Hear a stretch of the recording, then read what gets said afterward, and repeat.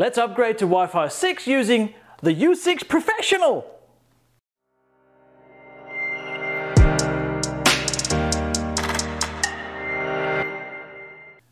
I'm in my office and that's a nanoHD, which I have had quite a few of, about 5 I think, and they are brilliant, but they're Wi-Fi 5. So in order to keep the farm a bit upgraded, I'm going to replace it with this U6 Professional access point. This is probably the most popular Unifi access point right now. I think either this or the U6 Lite. So I'm going to show you what's in the box. It's an access point. I know. And then I'll set it up in Unifi Network, and we'll see when we connect to it if we get more Wi-Fi's or something. So let's see what's hiding inside the box. I know it's probably not going to be terribly surprising. It's going to be an access point, but they are really neatly packaged, these things. So let's have a look. So this is the Unifi 6 Pro or Professional access point. Again, we get the cover over the access point, and this is, I think this is aluminium, or if you're in America, it's aluminum. No, we know it's called aluminium. This is a 1 gigabit connection. Now, if you haven't checked out my video on the U6 Enterprise, that comes with a 2.5 gigabit RJ45 connection, but that does require you to have a switch that is 2.5 gigabit. This is a 1 gigabit and it will be powered by PoE from your standard Unifi switch. So that's the access point. And of course it comes with the template for mounting it. It has the metal mounting plate, which has become sort of standard. They're quite neat, very sturdy, and it comes with a whole bunch of different holes depending on the type of installation you want to do. So there's the wall mount, T-bar, single gang, etc, etc, etc. So depending on which type of installation you want to do, you use the holes marked accordingly. And then there is the bracket if you are going into plasterboard or gyprock. Yeah, has many names. Then if it's porous material, in other words, you can put this on top of the ceiling and put the access point underneath like that, and it gets it more stability. And then of course we have all of the usual Unifi, well, here's the grommet that goes inside the access point there, quite nice. And there are, why are there 2? Anyone in the comments know why there are 2 holes there where I can plug out the other one? Interesting. Yeah, but that goes in there after we mounted it. Well, before we mounted, but after we've done the clicky in thing. And here are the usual set of fasteners, screws, mounts, etc. Again, depending on which style of installation you want to do. So that is all there is. And then of course a QR code as always. You can go scan that, see the quick setup. That's it. So next, let's install instead of the nanoHD.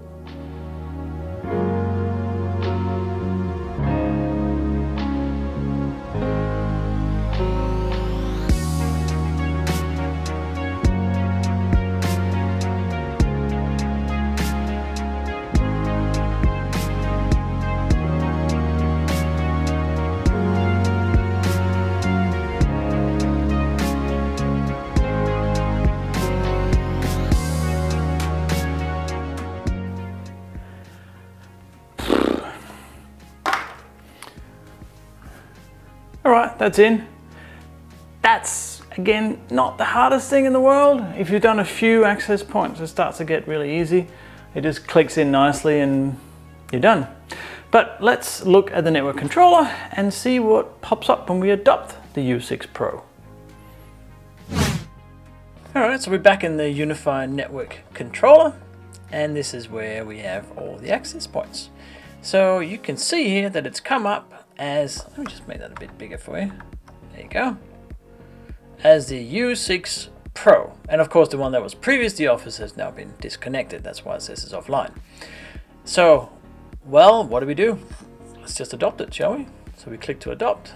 Yes, we want to adopt that device, the U6 Pro. And I said earlier that the U6 Pro is probably one of the more popular of the current access points. There's the U6 Pro, which is the one we're doing now. I have two of the U6 long range LRs, which are a larger unit, larger physical size, I think, than that one. I'm pointing out there because it's literally right there, the access point we just set up before. And then we have the U6 Enterprise, which again, check out the video if you don't know what the Enterprise is. It's a Wi-Fi 6E device, which means it has 6 GHz Wi-Fi. Yeah, that's kind of cool, or will be soon. And then there's the U6 Lite, which is sort of more of your domestic prosumer device, I guess, which is what you would have in an apartment or a house. But I haven't got any of those. They've been very, very difficult to get hold of, but I'm hoping to get one and check that out as well. And then I have, and I still haven't installed, there'll be a future video, the Unifi 6 Mesh, which is the one that used to be called the Flex HD when it was Wi-Fi 5, and that's the soda can type thing for outside. So I'm going to replace another access point outside with that as well. So I'm doing a whole bunch of Wi-Fi 6 upgrades to future-proof, basically, on my farm and all the devices that we connect here. But we've now adopted the U6 Pro, and I was expecting that to have an update. Oh, no, it's still getting ready. It'll probably need to be updated as well once it's done its thing. And yeah, so Wi-Fi 6, if you don't know much about it, it's sort of the new standard of Wi-Fi.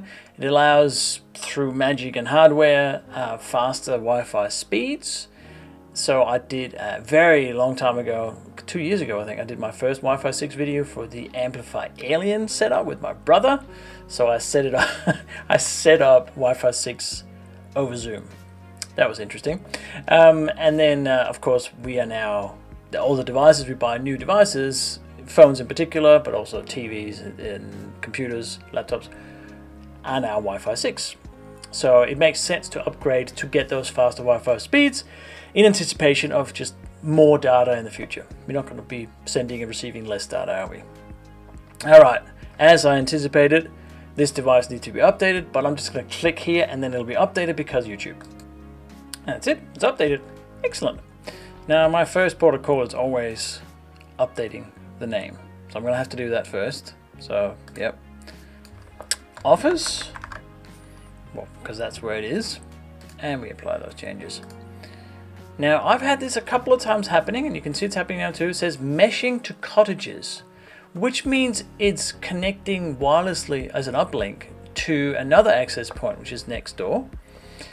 Which I don't want that to happen. I wanted to use the wired connection. In fact, all my access points use wired connections. I'm not sure why it does this. You can see there's another one that does it as well. The media room connects to the kitchen. So let's just have a look through the different features of this access point. Now we have the 2.4 and 5 gigahertz bands. If you have heard of Wi-Fi 6E, that is the Unifi 6 U6 Enterprise, which has a 6 gigahertz band as well. Now you need devices that has the 6 gigahertz radio. I tried connecting my phone, but because there's a bug with Pixel 7 Pros, apparently I couldn't do it, but check out the video anyway. And then other than that, we have the standard IP address, MAC address, device version, and then we have the load average, which can be interesting to see if you have a really fast internet connection. You see how much load is going through it. And then we have the hotspot, which is my guest hotspot. And then we have the air stats. So these are for the two different antennas. We can see the transmit power, the transaction up and down, so the TX and RX, transmitted and received packets or bytes, and then the retries or the dropped packets as well. So now we don't have anything connecting to it just yet because you've only just set it up. So my phone is probably connected to something else. My computer that I'm using now is connected via a LAN port to the switch. So right now there's nothing connected to this with wireless. And then we have the mesh parent here. Now I'm not sure why it does this. Why won't it use the wired connection when I hook it up? Because it is connected, it's got PoE and it is connected to the switch, but yet it still decides to wirelessly uplink, and I don't really want it to do that because that creates actually slower speeds. We are subject to interference then and all sorts of things. So I will fix that later. Anyway, but you can see if you are meshing, in case you don't have PoE, you can power the access point with a PoE adapter. and then it'll wirelessly connect. And then if it's part of any access point group, so you can set up different kinds of groups. The insights, there's some history and there's the channel usage. You can see here we have 28% utilized of that band, so that's the number of channels that we are using in 2.4 and 5 as well, gigahertz bands. And then the settings, we can see here if we want to manage this by global AP settings, we have to take that off if we want to change the radios here. Now it's not recommended to change the channel width for 2.4 to anything but 20. You just get too much interference. That's why we have 5 gigahertz and now 6 gigahertz bandwidths. But you can change it if we have some requirements to do so, and the same with 5 gigahertz, you can change that as well. I tend to leave these on auto or globally managed because I trust Unifi in that sense. I don't know if I always should, but I do. And then we have some band steering, whether we want it to be off, which it is usually, or we can prefer 5 gigahertz, so we push 5 gigahertz because it's a broader band. I'm guessing that will come to 6 gigahertz eventually as well. We can band steer to that. And then we have network and etc. system, update, locate, restart. If we just look at the product page for the access point, you can see here that it has 5.3 gigabits per second aggregate throughput rate. Now you're not going to get that for your single device. That is an aggregate. It's the maximum throughput for all the devices that are connected to it. And as you can see here, it's a gigabit. I mentioned that before, gigabit connection. Now, in terms of let's see the product summary here. The transmission, you can see here the throughput rate, it gets to 5.4 because it combines 2.4 and 5 gigahertz throughput rates. And then we have the antenna gain, so it's not long range. The long range has much higher gain for the antenna. And then just standard stuff. What else we got? Concurrent clients, 350. I should just manage in the country here. And then there's the supported data rates for all the different bands of Wi-Fi. So 4, 5, 6 and old school ABG. I think that's about it. It runs at 13 watts, so reasonably power hungry, but it doesn't always run at 13 watts. All right, so that's it. It's pretty simple. It's a really powerful device. The Pro is, unless you need Wi-Fi 6E or more than 350 connections to your access point, then the Pro is a very good choice. If you have any questions on this access point and especially why is it wirelessly uplinking? Anyway, let me know in the comments. I hope you'll subscribe to the video. No, subscribe to the channel. That's better than you get all the other videos. I know. I have a bunch of more videos lined up that I'm gonna create. One of them is the mesh, the U6 mesh, the next access point, but a whole bunch of other stuff as well, especially home automation as well. So thanks for watching. I hope you enjoyed it, and I'll see you in the next video. Bye.